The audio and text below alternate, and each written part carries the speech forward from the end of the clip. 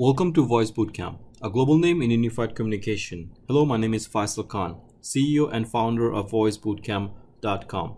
In this particular self-study kit of deploying Cisco Unified Contact Center Enterprise with CVP 11.5, I'm going to show you how to prepare and install a router in duplex mode.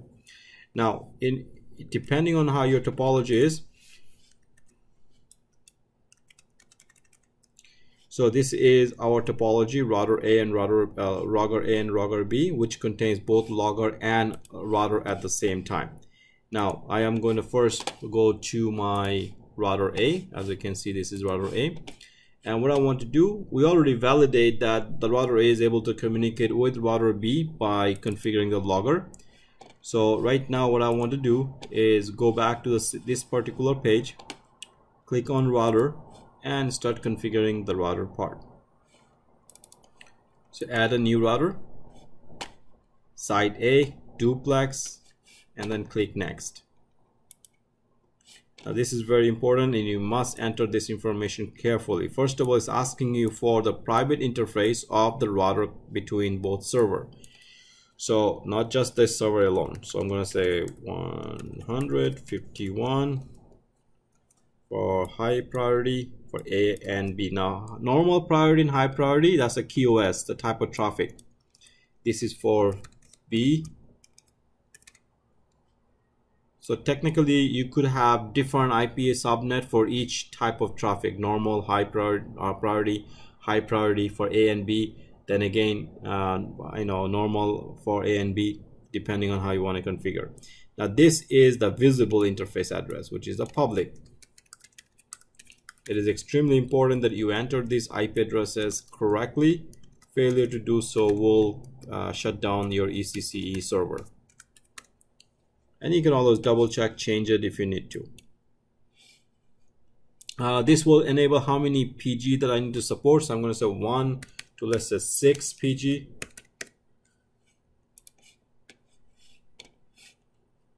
And then continue.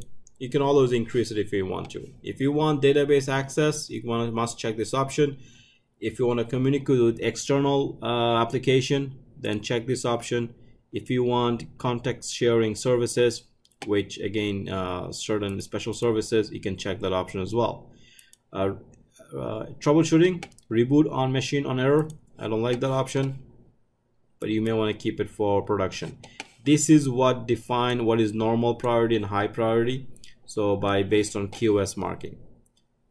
Okay, click next.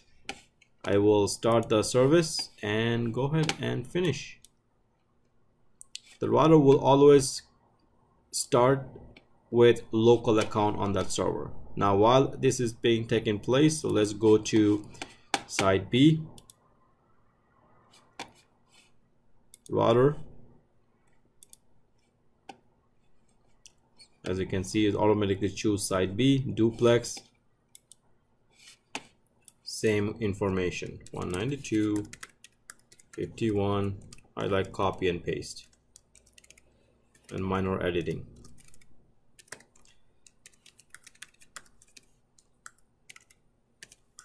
So pay extreme care on this, because slight error in dot or comma instead of dot may end up causing more headache. Okay, so we said 1-8, I believe we said, right? 1-8, or was it 6? Okay, I'll double check it. Check all this option.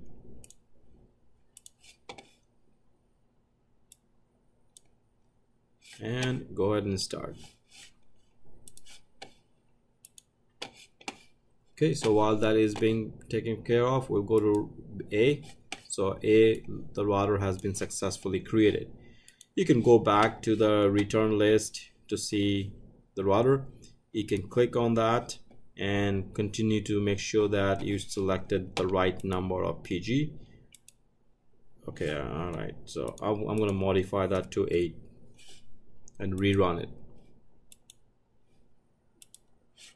Okay, stop and start the service.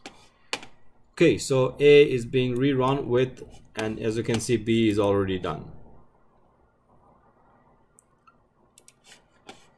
if I go back to, I close my service control and open it again, now I should see 2 services. Okay, same thing here. If I go close it and go to service control, I should see 2 services.